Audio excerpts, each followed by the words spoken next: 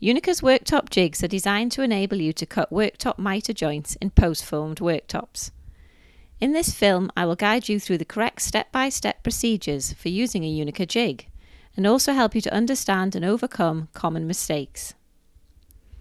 To operate a Unika jig, you will need a hand router, 30mm guide bush, 12.7mm router cutter, and 2 quick-release G-clamps. First step is to fit the cutter and guide bush onto the router.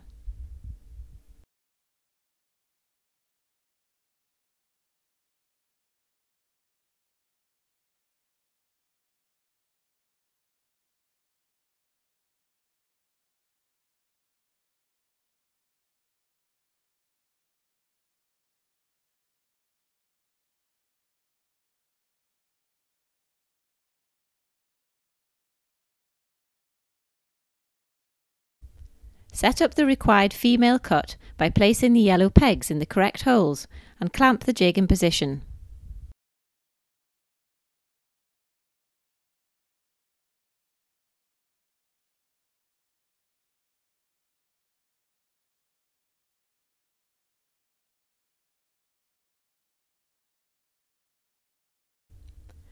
The cutting depth is set to 10mm on the router and then plunge to that depth. The cutter should always enter the post-formed edge for all cuts. The side of the slot nearest the operator is used to guide the router. This is very important.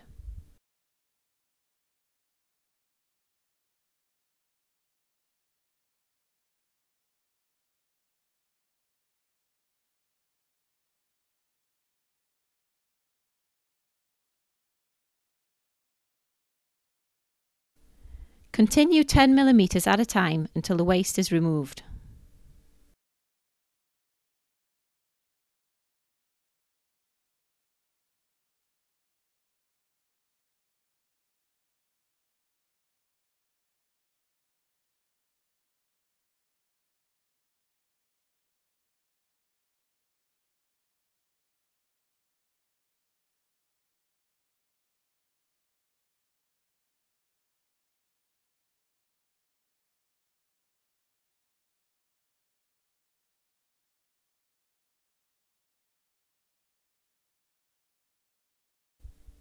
Now the final female cut can be performed. Here the operator uses the side of the slot furthest from himself to guide the router. Here the router is doing very little work and is taking off 1mm to obtain a smooth finish.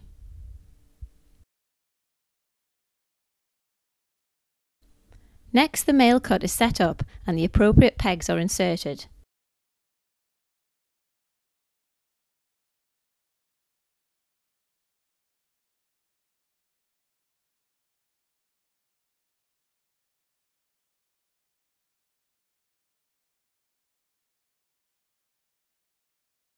The jig is positioned on the worktop and clamped down.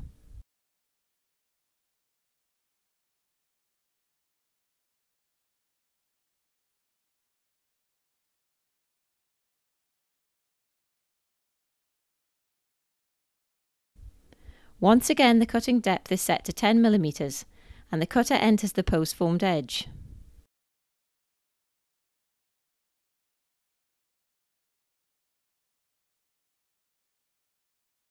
Here you can see the second pass.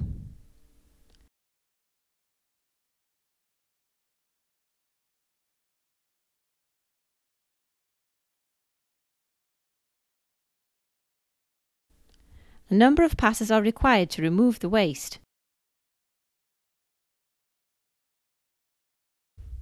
Before you make the final pass, look carefully at this picture.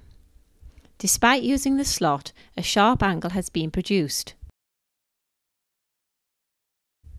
Performing the finishing cut will replace this point with a smooth radius that will match the female perfectly. As with the female, the side of the slot furthest from you is being used to guide the router.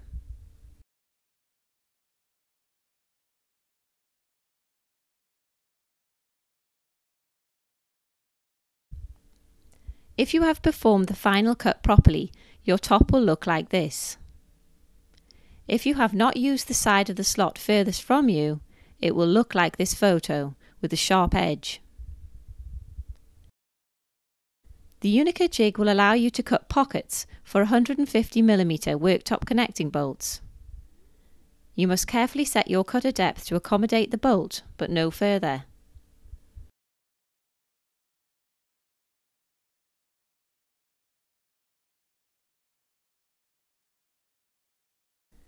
Notice the router is moved in a clockwise direction to prevent the cutter taking control.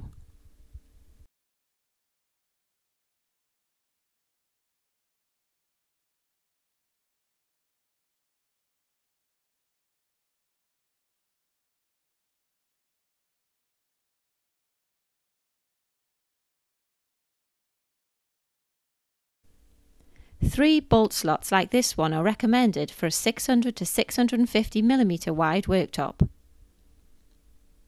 The worktop can now be positioned and the bolts fitted from below.